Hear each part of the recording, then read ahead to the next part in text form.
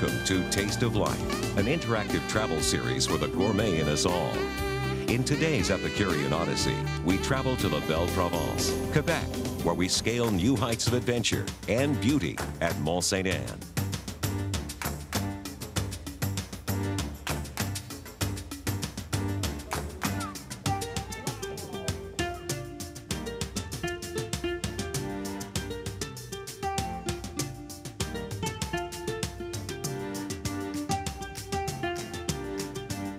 The top of the mountain is only the tip of the iceberg at Mont Sainte Anne. The area is blessed with a culture, history, and current lifestyle that are firmly linked to the land and sea. We get a taste of agricultural traditions on the island of Orleans.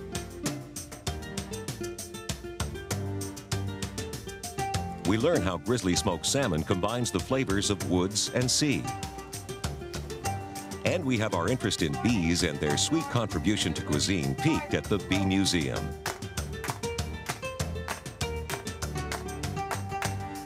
Right at the foot of the mountain is our fine dining choice, Chateau Mont Sainte Anne. There, executive chef José Mariello creates a signature salmon dish. Enjoy. Bon appétit. We'll be right back.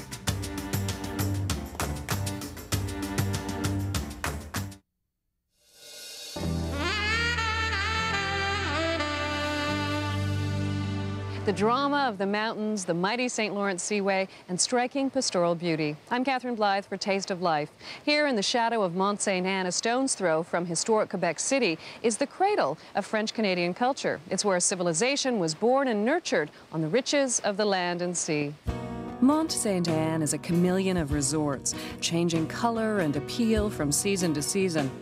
Why wait for the snow? The mountains, stunning vistas, and leafy trails beckon visitors year-round.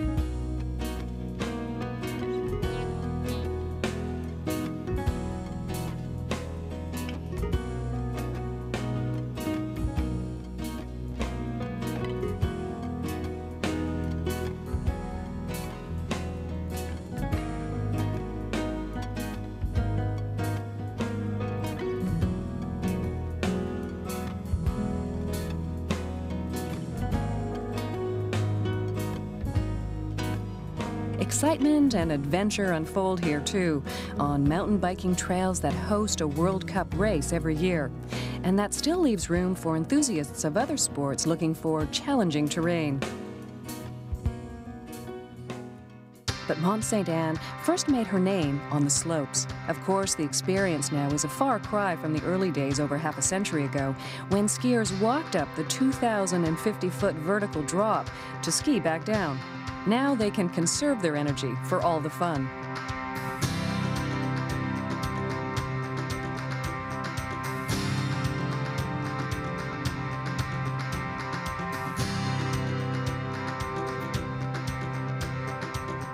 A skier at Mont Sainte Anne is spoiled by choice. There's 400 acres of skiable terrain, and while the hill is known for exhilarating black and double black runs with over 50 trails to choose from, there's a run for everyone. Skiing or boarding down the hill and following the sun. 3 sides of Mont Sainte Anne are skiable, so you can begin on one face in the early morning and end up on the west side, still basking in the sun late into the afternoon. It's no wonder Mont Sainte Anne hasn't reached the peak of her popularity. It's still rising, with increasing numbers of visitors from English Canada, the eastern states, and overseas.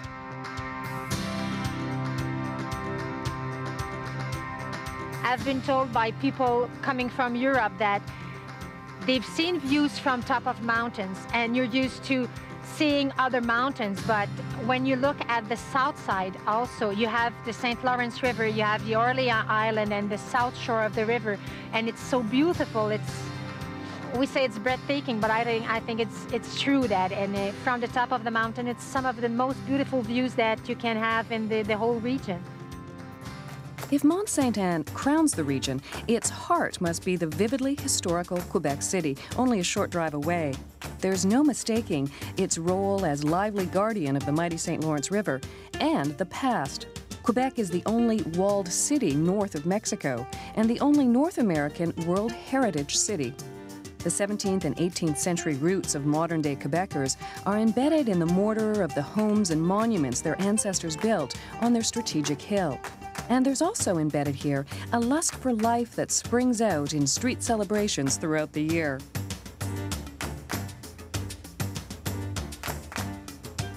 Mont Sainte Anne as the crown, Quebec City as the heart, and the Beaupré, or beautiful fields between them, as the soul of the area. The Basilica of Sainte Anne de Beaupré is a shrine for millions of pilgrims seeking miracles.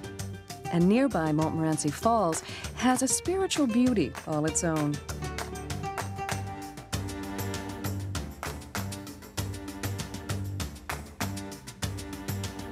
Crown, heart, soul, and the hands that prepare and serve the food of the region embody its cultural traditions. The fertile lands along the St. Lawrence and the rich earth of the island of Orleans just off the shore fed the early settlers and continue to shape the cuisine of Quebec. Quebecers' intimacy with food is considered a privileged way of staying in touch with a glorious past. It's no wonder the region surrounding Mont Sainte Anne, considered from the earliest days as the breadbasket of the province, is home to a movement to preserve Quebec's culinary traditions. Fertile soil brought riches early to the island of Orleans.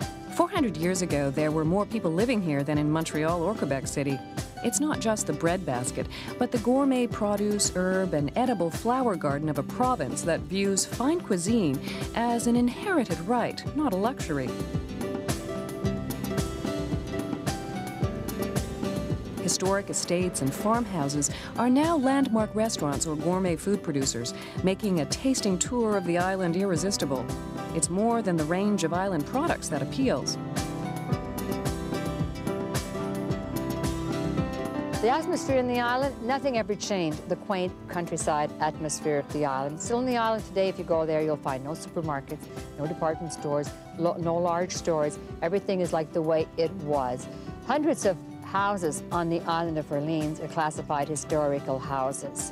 And that means that in a certain village of Sainte-Famille is where you probably get the largest concentration of old houses.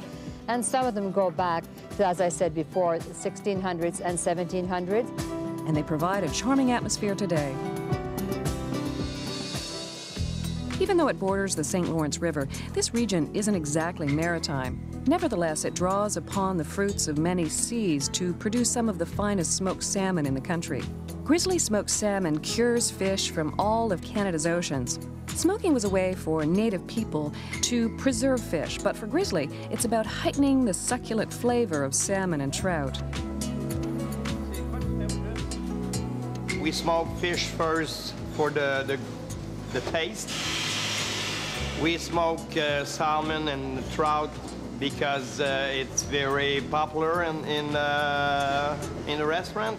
You see, what makes Grizzly different for smoking is in Europe they use beech wood. Here we use maple wood, we use cherry wood, and we use apple wood. But it makes the flavor a lot different. The enhanced flavor and delicate texture of smoked salmon are the qualities that endear it to discerning chefs. Grizzly smoked salmon consults some of Quebec's finest chefs and experiments with their own smoking techniques until they can satisfy the most demanding tastes and provide smoked salmon for some of the most elegant dishes served in fine restaurants across the country. Grizzly uses far less salt and lower temperatures than other manufacturers to maximize taste.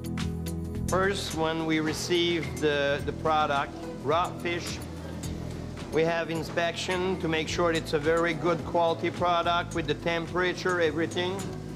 And then we side it. Then we take the bone and the wings off. Then we cure it with a special mix of spice and sea salt. And then we shower it, because it's a dry cure. And then we put maple syrup to stop the cure. Then we put in the smoke oven for about between 24 to 48 hours. Then after that, we take the pin bone off, which is a bone from the head to the wings. There's about 30. Looks like hair. Then we take the skin off. Then we freeze it at 4 degrees below to slice it. We put in a package, we vacuum it, we freeze it real fast. Then we put in a box and ready to the expedition. I just love drizzly smoked salmon because it's very light in salt. We taste the fish. It's moistening, tender, and firm.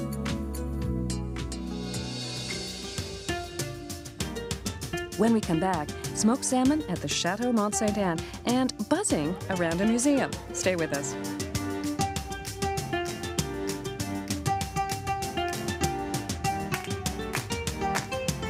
Taste of Life will be right back.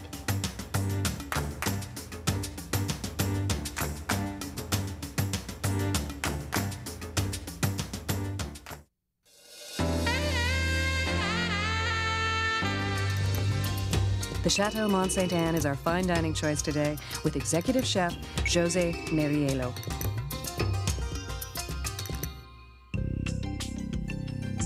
The Chateau Mont Sainte Anne is in a perfect location for its guests to enjoy the outdoor life, no matter what the season. Surrounding us is two golf and a great mountain with 54 ski slope that could be used in the summertime, as a matter of fact, for the mountain biking. So the essence is truly a resort with a lot of outdoor activities. Outdoor activities like the snowmobiling in. By the way, everything here is in terms that it's close to the hotel or next to the hotel. Snowmobiling in, snowmobiling out. Skiing in, skiing out. Golfing in, golfing out. So everything is truly next to this hotel. That's the essence of this hotel. The Chateau is popular as a conference center for the outdoor activities when business is over and for the comfort indoors.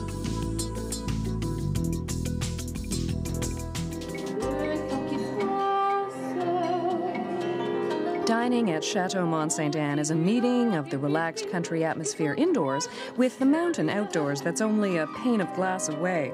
Still, there's no effort spared to make every dish the height of elegance. Executive chef José Meriello is from Martinique, but he's become a champion of preserving local culinary and food traditions.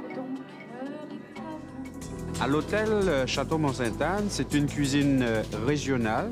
The cuisine at the Chateau Mont Sainte Anne, above all, is a regional cuisine. Why? Because we must use local foods and products from Quebec. This is how you create the best food possible for here. It's a cooking adventure, and this is so important to me. I helped establish a group here, a network that didn't exist before, to promote this area's products and create and recreate the culinary traditions. It means we cook with ingredients that are immediate, fresh, in ways that they used to cook with them, and in new ways too.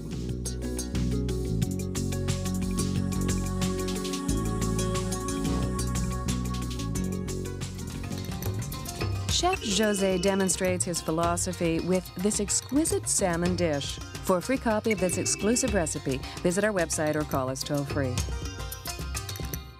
This dish has two parts, and for the first part we make the marinade. It's not difficult, but the flavors are unusual, with a puree of carrot, chopped chives, and some fresh dill, a little finely diced mango, and so on.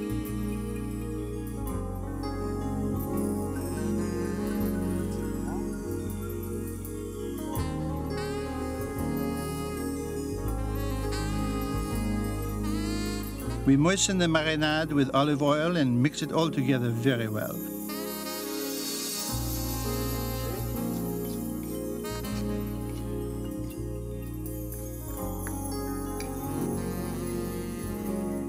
And then, of course, we season.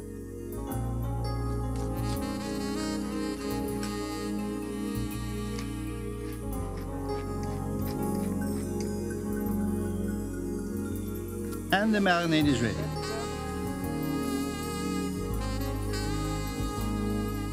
And once we've got it done, we put it in the fridge until we're ready to use it.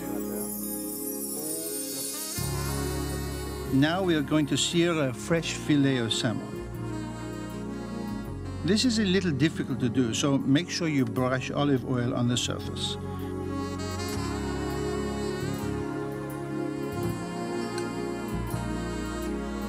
And you want a really hot grill, and leave it just long enough to sear and mark the salmon. Then carefully turn the fillet 180 degrees to finish the pattern.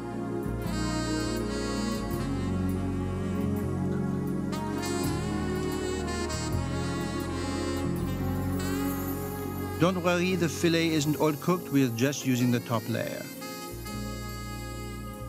Very carefully cut a thin slice of the seared salmon. This is the hardest part.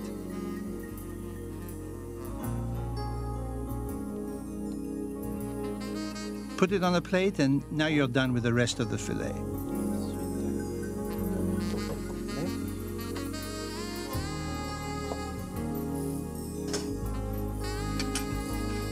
And now for the marinade, we put it on the sliver of seared salmon.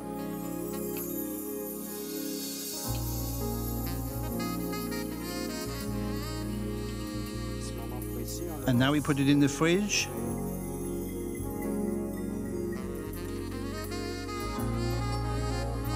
We want it to marinate about an hour.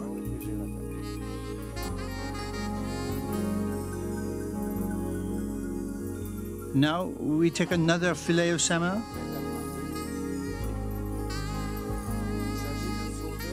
and cut off a couple of slices depending on how many servings you need. And then we chop it, first coarsely,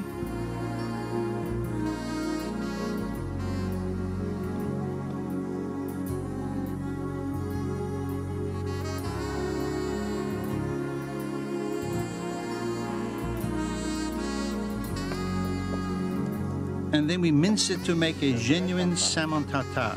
So you want to mince it very well.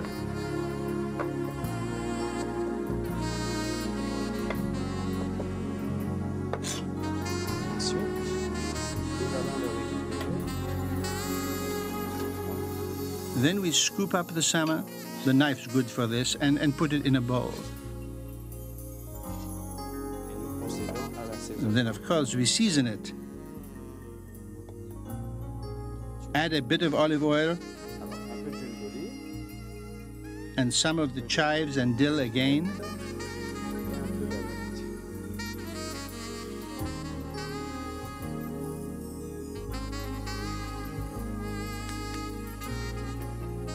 We mix this up well too.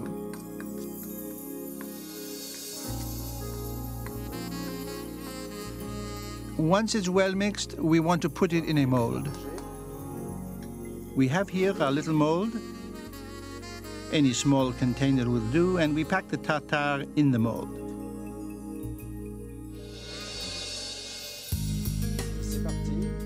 Here's our marinated seared salmon. We put it carefully on our serving plate.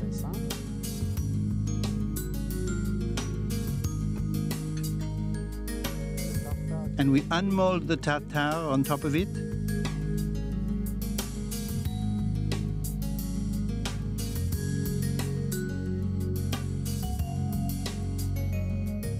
Then to garnish with fresh herb, first a sprig of thyme,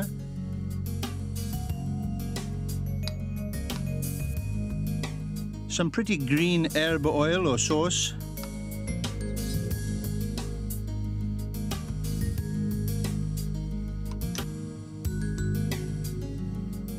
we drizzle some of the extra marinade over top.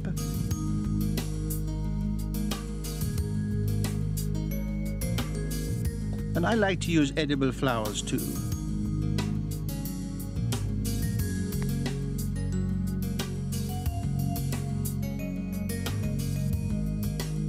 And maybe one more sprig of herb.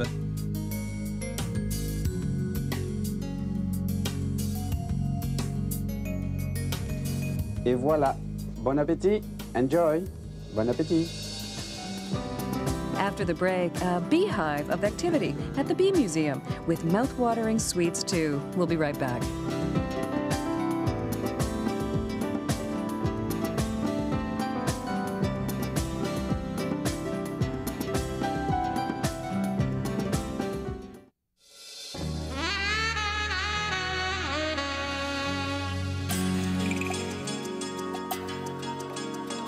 No one is quite sure when people first got past the bees to get to their honey, but everyone today agrees nature's original sweetener was well worth the effort.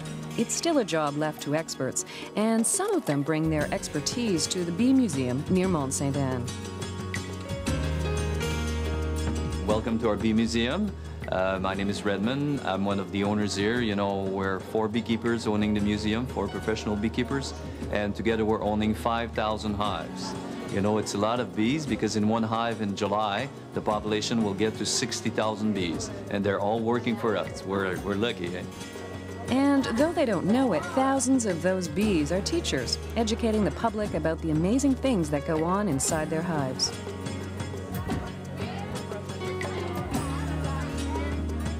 Each year we're receiving around 600 groups, mostly scholar groups, and when they arrive, we're receiving them. We have a slideshow to explain them the life of bees and sometimes the private life of bees, as we've seen before. And we're going to see the theoretical part first, and after we're going to see a practical one. And the way we found to bring them with us in the hives is called the bee safari. It's a tent, so people are well protected, and we open the hives and tell them about our work. You know, they're interested what kind of working you do in a hive. So it's interesting because we're nearby. Sometimes we get stinging. It's part of the job. You know, beekeepers get stinging 10, 20 times a day, depends on the weather. So we can explain them how to react. For them, it's interesting because it's different from the wasps and hornets. When they get stinging, they have to take off the stinger. So a few explanations like that. And after, what they love is to taste our honey. Like pollen is for the bees, the honey is a building block for the museum's own pastry chef and food experts, whose unlimited imaginations open up a whole new food and wine world of Quebec honey. A skiing trip to Mont Sainte Anne is an unforgettable winter vacation, but as we've learned, there's so much more here. 4 seasons of beauty, a history to capture your imagination, and a purely French-Canadian joie de vivre that warms the heart year-round. I'm Catherine Blythe for Taste of Life. We'll see you next time. Catherine Blythe's Wardrobe by Sunny Choi. We stayed at the stunning Chateau Mont Sainte Anne. The Lincoln Navigator is the official vehicle of Taste of Life. Visit us at tasteoflife.com or call us toll-free at 1-888-41-TASTE.